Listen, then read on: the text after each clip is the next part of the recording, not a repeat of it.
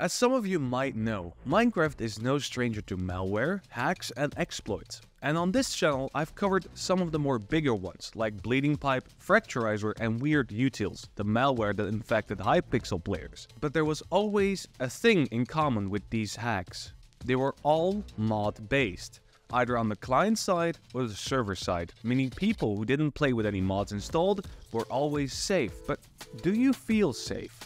Because last week, Placeholder API, one of the most used server plugins in the backend out there, was compromised by a bad actor that could take over the server and make them download malware and scripts to the host machine.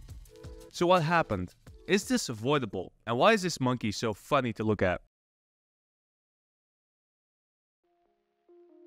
On the 27th of October 2023, a few servers began noticing some players had elevated permissions, allowing them to fly, get into game mode, and have access to admin tools. After some investigation, the admin of one of these servers found a plugin he used with the name of Placeholder API, or papi for short, an API plugin that a lot of other plugins use to make their own software work a little bit better. Downloaded an extension named Groupie, which allowed the user to download malicious scripts and run them on the server to gain backdoor access. This sounds bad, right? And it is. Papi currently has a wide amount of plugins relying on it, allowing it to be a foundation for these pieces of software. It also allows the downloading for what's called extensions, allowing a plugin developer to write their code and hook in their software by writing an extension for papi and then uploading them to the main repository. As far as I know, there's no real checks in place to ensure that there's no real malware or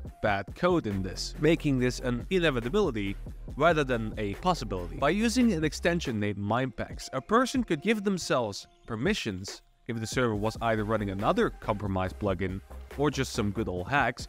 Download the Minepacks expansion, use the newly acquired control to download Groupie and start running scripts on the host machine. Now if you watched my Bleeding Pipe video, I think I don't need to explain why this vulnerability was bad. Now an important note is that this is already fixed. They have disabled the downloading for unverified extensions, which is a good thing.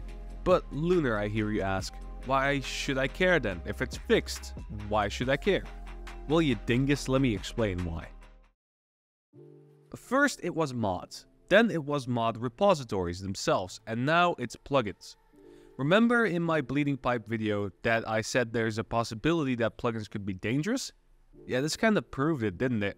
Minecraft has gotten to the age where vulnerabilities in its code and the community server's code and etc. can be found. Somebody once told me on one of these projects that whenever you're downloading something off the internet, you're at risk. And yeah, that's ringing more true every time I see one of these attacks. And I think we've become a little bit too complacent with just downloading everything willy-nilly without double-checking if it's a trustworthy piece of software. And honestly, same. I just download mods without looking twice. However, from now on, I think I will look twice before installing that girlfriend mod. But for now, I was Lunar. You were awesome, and thanks for watching this rather shorter vid.